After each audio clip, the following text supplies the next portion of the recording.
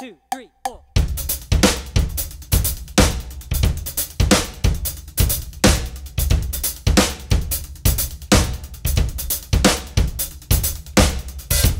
What's going on, everyone? Jeff Bowders here with Drum Discipline Academy, and today we have the 4 essential hi-hat stickings for all of your triplet-based grooves.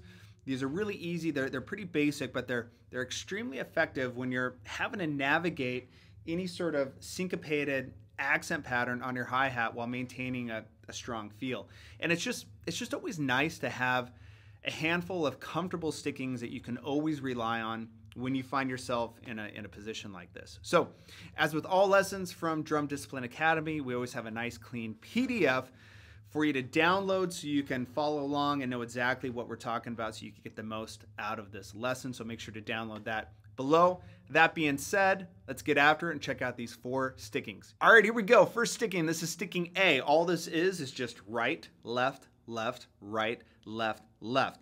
All the right strokes, we're going to be accenting. We're going to play those nice and strong. The left strokes, we're going to play those unaccented. We want those nice and soft. And as you play through all 4 of these stickings, I really want to encourage you to apply this dynamic contrast or dynamic separation. Make the accents consistently loud and those unaccented notes consistently soft. This is going to add some really nice just color and depth into your playing, and that's what we're looking for here. All right, so keep that in mind as you play through all 4 of these stickings. So this is sticking A. Here we go. 1, 2, 3, 4.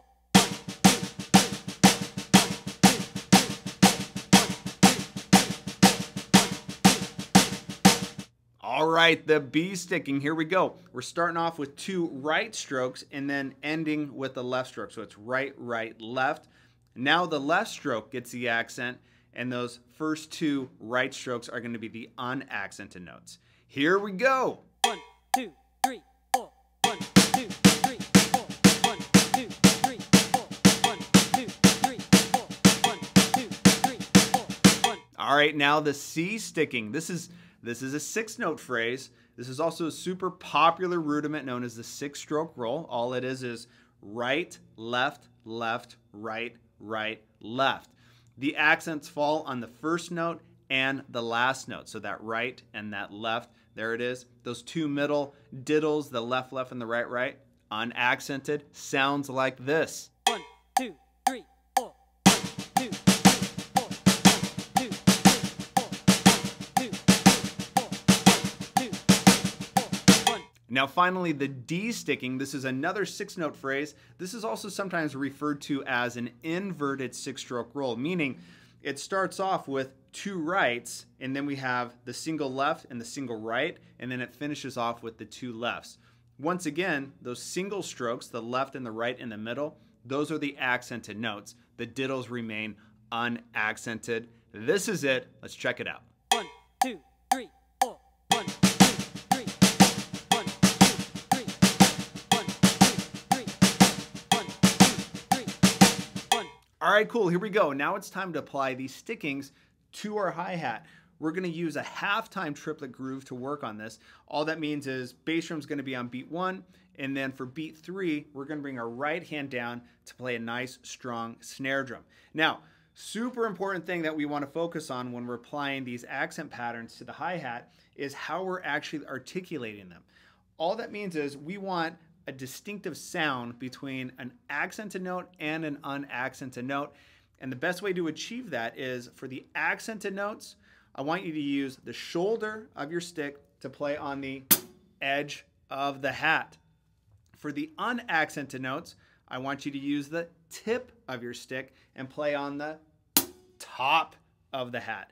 This way we have 2 different tonalities. It's going to have a really cool dynamic contrast there, and overall just sound a lot cleaner and crisper, and we're all looking for that, right? So this first example, we're going to use sticking A, which is just right, left, left, right, left, left.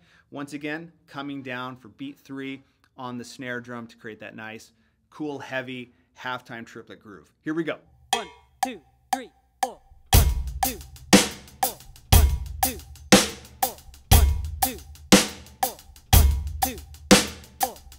1, 2, 3, 4.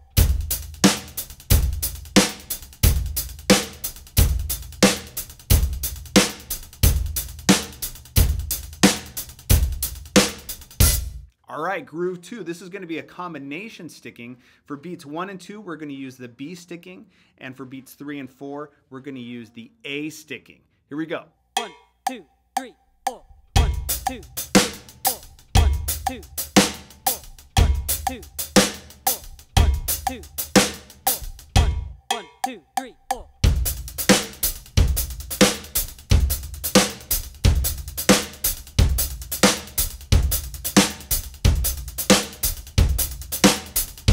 All right, groove 3, here we go. This is everyone's favorite. This is the 6-stroke roll. Remember, it was the C sticking.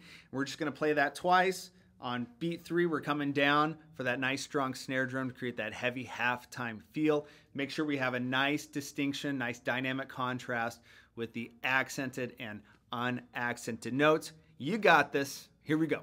1, 2, 3, 4. 1, 2, 3, 4. 1, 2, 3, 4. 1, 2, 4. 1, 2, 4. 1, 2, 3, 4.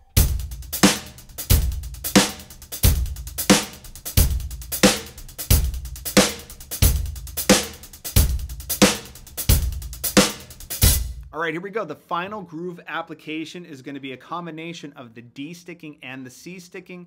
For beats 1 and 2, we're going to play the D sticking. For beats 3 and 4, we're going to play the C sticking. So it's a combination of the inverted and standard 6-stroke rolls. It's going to be awesome. You're going to love it. Let's make it happen. 1, 2, 3, 4. 1, 2, 3, 4. 1, 2, 3, 4. 1, 2, 3, 4. 1, 2, 3, 4. 1, 2, 3, 4.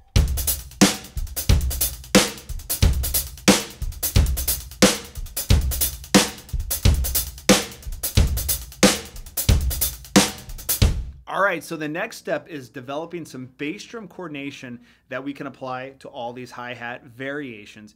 And there's 1,000 ways to do this, but one of my favorite ways is taking a groove or a feel that we're already semi-familiar with and use that as a starting place for it. And that way, you know, we're working on something that we already dig. So if we're playing halftime triplet grooves here, what's the first song that probably comes to all of our minds is... Well, yeah, the old classic Toto track, Rosanna, by the late, great drum legend, Jeff Porcaro. That groove is really cool. It's a 2-bar phrase, and so it has a really cool bass drum syncopation to it that we can use to all these hi-hat variations. That bass drum pattern is this. 1, 2, 3.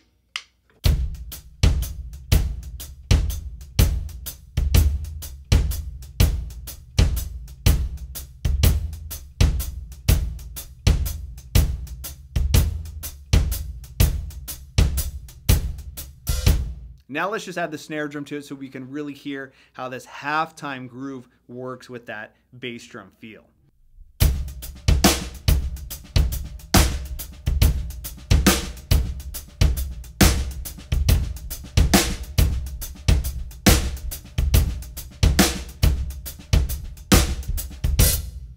Now we're going to apply that 2-bar bass drum pattern to all of those groove applications that we just did, all 4 of them. Here we go. Let's make it happen. 1, 2, 3, 4. 1, 2, 1, 2, 4. 1,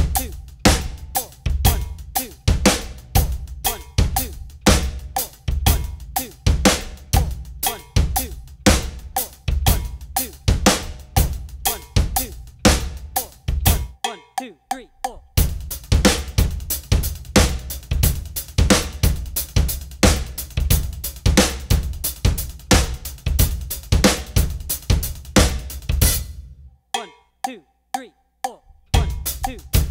1, 2, 4. 1, 2, 1, 2, 1, 2, 1,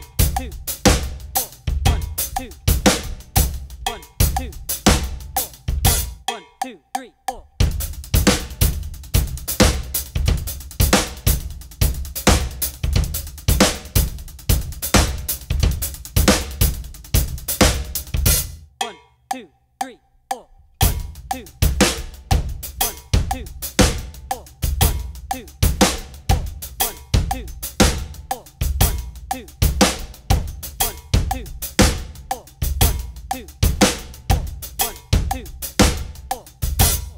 2, 3, 4.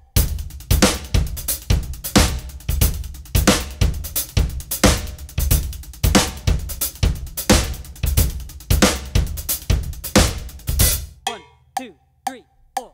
1, 2, 1, 2, 4. 1, 2, 4. 1, 2, 4.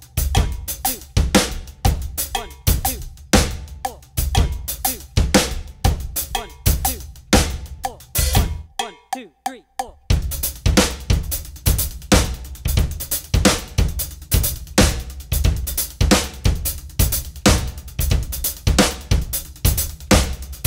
All right, troops, I hope you can see how taking these pretty basic stickings can really give you the freedom to accent any sort of syncopation you want within a triplet time field.